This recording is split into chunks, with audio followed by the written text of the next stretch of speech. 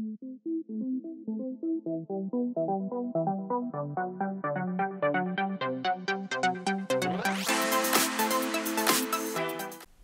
everybody, this is Graeme Anderson, and today I'm going to be looking at a small card game called Canopy.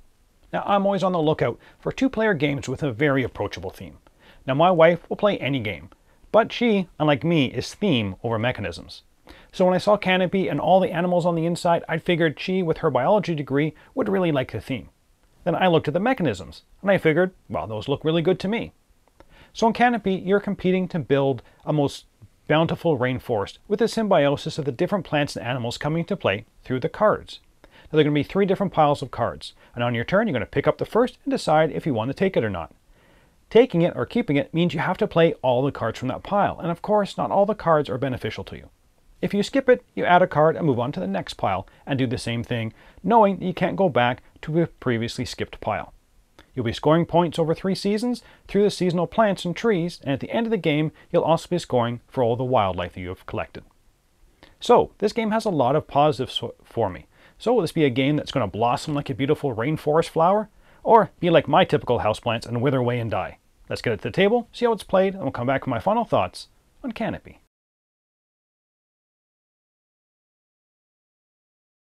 So here's Canopy set up. Each player takes a starting trunk. Place the new growth tiles out, shuffle the seed deck and place it in its spot, then shuffle all the rainforest cards and randomly place 10 cards back in the box.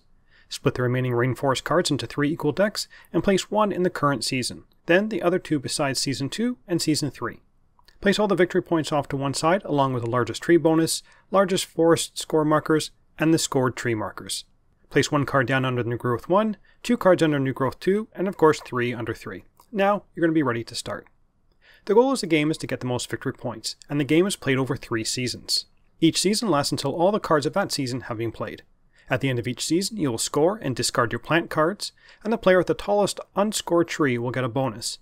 And at the end of the game, your animals will score, and the person with the most trees will get the largest forest bonus. On your turn, you will look at New Growth Pile 1. If you decide to take it, you'll play all the cards from that pile, then place a new card in its place. If you decide not to take that pile, return it and place an additional card from the deck face down and go on to the next pile and do the same thing. You cannot go back to your previous pile on a turn, and if you reject all the piles, you must randomly draw the top card from the draw deck and play that. Once you've played all the cards that you've got this round, play goes to the next player. This continues until all the cards from the current season are gone. Since this game revolves around the cards, let's have a quick look at them. Trunk cards can be used to either extend a current tree or start a new tree. Trees will not score at the end of the season unless they are also covered by a canopy. And a tree with a canopy is considered complete, and you cannot add any more trunks to it. Wildlife cards with text are cards that can be used usually once per season. Wildlife cards with pairs will score points at the end of the game, depending if you have a single animal or if you have the matching mating pair. Wildlife cards remain in your rainforest until the end of the game. Plant cards will show you how they score, usually depending on how many you have of them at the end of the season. When drought cards are added to your rainforest, you must immediately discard one other card, and it can be any card except for any part of a previously scored tree. Any cards with a lightning bolt, such as the drought cards, trigger as soon as they're played. Threat cards are only evaluated at the end of the season.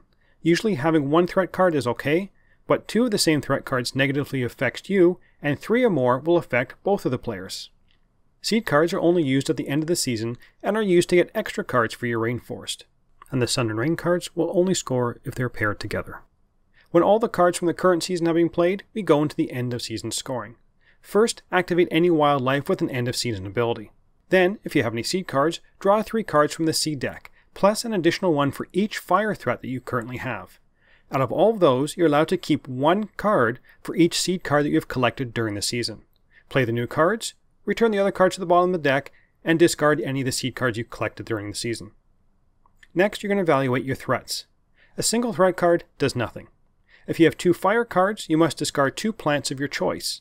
If you have 3 or more fire cards, then both players discard 1 plant of their choice. Disease works the same way but causes you to lose wildlife instead of plants. Then, for any unscored trees of the canopy, you score them now. Score points printed on the trunks, then on the canopy. Once it is scored, you place an animal of your choice on that tree, and it cannot be scored again. Then, the player with the tallest tree will win the bonus for that round. Incomplete trees award no points and cannot be used to win the tallest tree award. Then you evaluate your plant and weather cards. After season scoring, discard all of your cards except for trees and wildlife. Wildlife is only scored at the end of the game. Prepare for the next season by taking the next season deck and dealing out 1, 2, and 3 cards to the new growth piles, and then the player with the fewest points starts the next season. At the end of the third season scoring, proceed to end of game scoring. Any active wildlife with scoring, then mating pairs. If you only have one of the animals with a mating pair of scoring on it, then you score the lower points. If you have both, score the higher point value. Finally, the player with the most completed trees will score 10 points as the largest forest bonus. Then, the player with the most points is the winner.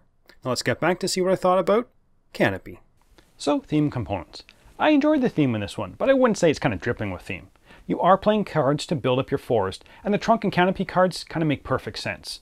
But the scoring of the plants and animals less so, except for mating the mating pairs. That makes sense. So overall, I really enjoyed the theme of this one, and it's well implemented, but I wouldn't say it's a super thematic game.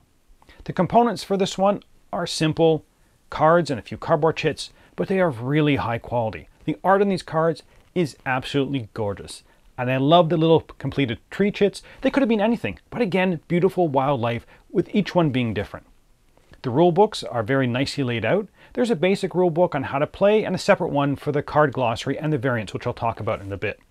I also like that although not strictly a game thing, they are trying to make this game as ecological as possible, with as little plastic as possible. In other words, there's no plastic on the outside of the box, just little stickers holding the box closed. And they're going to be planting 1 tree for every game sold. You know what? For this style of game and this theme, I appreciated that. So on to the gameplay. The game all comes down to that main mechanism. If you like that, you're going to like the game. And I can say, I liked it. The game is nice, simple, and quick. You're done in 20 to 30 minutes, but it still gives you plenty of decisions to be made. Looking at those piles and trying to figure out how useful it will be to you is just plain fun to me. I like the different ways that the plants score. You know, having lots of them is not always good for all plants. Some of them score best at just a few, and having too many would actually be a negative point. And because of those plant scorings, the threats actually could be beneficial to you. If you have too many of one type of plant that gives you a negative for having too many, maybe taking a drought or maybe 2 fire cards may be useful to get some of them before you actually do the scoring. I really enjoyed those decisions. There was kind of maybe no bad cards. All the special abilities of the wildlife give you are not overpowered, but can be definitely useful in certain situations. So it never felt like you were having, like it was a huge disadvantage if you didn't have them. So you weren't just kind of going through the deck to find wildlife cards and ignoring the rest of the cards. Even the trunk and canopy cards. Because you have to play all the cards you take, extending a trunk or maybe creating a new tree is sometimes a little tricky. And if you're forced to take a low scoring canopy, you know what, maybe you can use a drought card to get rid of it before it scores. Who knows? Again, just the symbiosis of all the cards was really good. Now, one thing I also wanted to mention was the variants. It comes with some advanced cards of all types, wildlife, plants, and threats, that you can mix and match into the deck, and definitely has suggestions in the rulebook of how you can add cards to try and keep the game as balanced as possible. It also has a shifting seasons variant, which is another set of cards where you reveal 1 per season, and it might be like a special scoring, or it might change a rule for that current season. Again, nothing drastic, but it does change up the seasons from round to round. There's also a 3 and 4 player and a solo variant in the rulebook as well. So, would I recommend this game? Most definitely. It definitely charmed me with its beautiful artwork and simple and enjoyable gameplay. I loved the art in the cards, and the quality of them is top notch. The cardboard components are also really nice to look at as well. You don't need scoring markers that look like a tree, or score tree markers that look like the different wildlife. But it certainly makes the game look that much better for it. I really enjoyed the main mechanism of looking at a pile and making a decision on whether to take it or not. I also like that the threat cards are not always bad. So it's not like a take that mechanism in other games where you're kind of sticking your opponent with them. They can actually be very beneficial to your gameplay. There weren't a lot of negatives for me for the game. Yes, the game is light. And I do wish there was maybe a little more variation in the plants. I would have loved to see maybe more symbiosis between the plants and the wildlife. That's strictly a me thing. And it may have pushed the game a little out of its target zone. There is some in there, I just wish there was more. So I'm going to give this game an 8.5 out of 10 and the Dice Tower Seal of Excellence. This game completely won me over with its charm, from its gorgeous looks to having a really fun and engaging simple main mechanism. If you're looking for a quick 2-player game that is easily approachable, I don't think you can go wrong with Canopy. And that's it for the moment. Until next time, thanks for watching.